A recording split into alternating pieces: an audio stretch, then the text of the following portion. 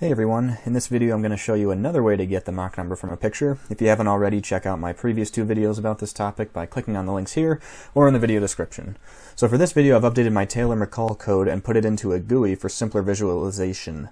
You might remember from the previous video that I used the shock angle measured in GIMP along with the supposed Mach number given by the image's author, solved the Taylor-Maccoll equation, and compared the resulting plot to the image in GIMP again. The method I coded up yesterday is just an alternate way to solve the Taylor-Maccoll equations, which takes the shock angle and cone angle as input and gives the freestream Mach number needed to obtain that flow field as the output. This is easier to compare because just eyeballing cone angle agreement from a picture is subjective, but from the Mach number output you can really tell how close you are. I'll be showing you how this works for some of the pictures from my first video, so let's get started. First, let me just show you the GUI. I'm working on the final videos for my Taylor-Maccoll derivation, and will also post videos on how to write the code, as well as how to make the GUI that I'll show you here. If you want to be notified of when these videos get posted, make sure you subscribe to this channel. So there are two methods currently included in this GUI. The first has the known shock angle and Mach number, which is what we used for the previous video to obtain the plot that we compared to the image. So you can see here that we have shock angle and Mach number known, shock angle and Mach number inputs, and then you can press solve and it solves it for you. Okay, so the second has known shock angle and cone angle. So if I change this to shock angle, cone angle, you can see that the inputs change to shock angle and cone angle. And then these are also now included in this non-grayed out portion, so you can edit the max iters and error tolerance. So to find the Mach number requires iteration. So I've set a max iteration limit as seen here. I also set an error tolerance for convergence. And here, the levels just indicate how closely spaced you want the contour plot levels to be. The higher the number, the nicer the picture looks, but the slower it displays. So 100 seems to work nicely in our case. And finally, in the solutions panel shown down here, the iteration is displayed in red as it runs through the iterations. And then it'll be white when it finally does converge. If it didn't converge, it will, or if there's no cone solution, it'll still be displayed in red. The shock angle should be the same as the input up here. The cone angle here will be slightly different than the cone angle input up here, but when converged it will be within the error tolerance of the input cone angle. The freestream Mach number is what we really care about, so that's this field right here, and it's what we will compare to the image's supposed Mach number, and then finally the cone Mach number is just the Mach number at the cone surface. Okay, so here's the first image. I'm just going to throw the image up on the screen. I'm not going to do anything with it for each of them, just to show you what we're working with, but I've already calculated the angles from before, so I'm not going to bore you with that again. So the angle for this one, for this particular case, we set a shock angle of 44 degrees and a cone angle of 27 degrees, and you can see that this one says the Schlieren and flow visualization at Mach number 2. So if I open up my GUI here, and we're at the right shock angle, cone angle, I'm going to put in 44, I measured it to be 44.17 degrees, cone angle was 27 degrees, and I'm going to just up this iteration count just in case and change this to a lower tolerance. And then if I press solve, you'll see it starts iterating through, and once it converges in a second, then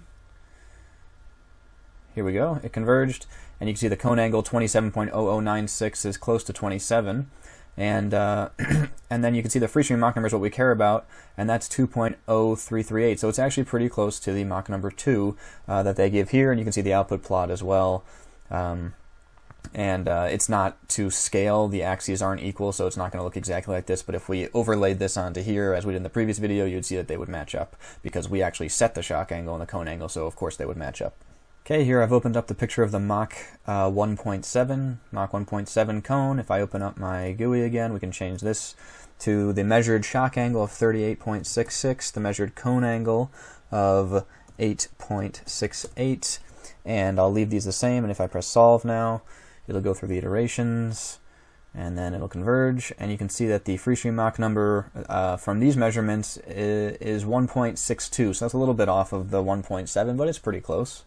Okay, here I've opened up the cone Mach number 2.2, so again, we can open this up. I'm not going to change the cone angle because it's the same shape. I'm just going to change the shock angle that I measured, which was about 27.5 degrees, and we'll solve this again, and you'll be able to see this narrow down, as you can see here, and when it converged, we get 2.23, so that's pretty close to the Mach 2.2.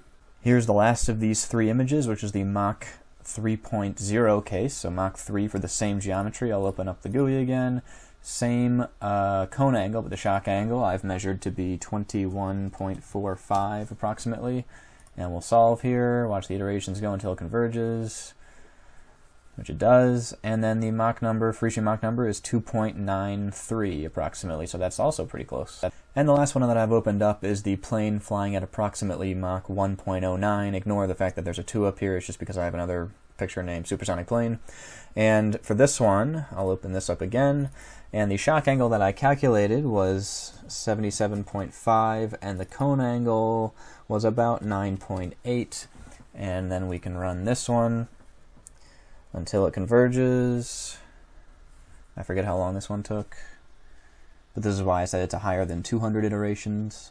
So 365, okay, and now you can see that the freestream Mach number it computes is 1.05, so it was right in between that 1.02 that I calculated in the previous video and the 1.09 that they said it was flying at, or maximum flying speed. So that's kind of interesting. And you can see this plot is actually a circular plot here, and that has to do with the way that I plot the actual rays coming out of this vertex. Essentially, I plot it using a polar plot. But I'll talk more about that in my other video about coding up this Taylor-Maccoll simulation. So I hope that was kind of a cool video showing you another method of how you can get Mach number from a picture. And if you're interested in the derivation of this particular method for the Taylor-Maccoll, or interested in the code, then just make sure you subscribe and it'll notify you when I start posting the rest of these videos. Thanks for watching.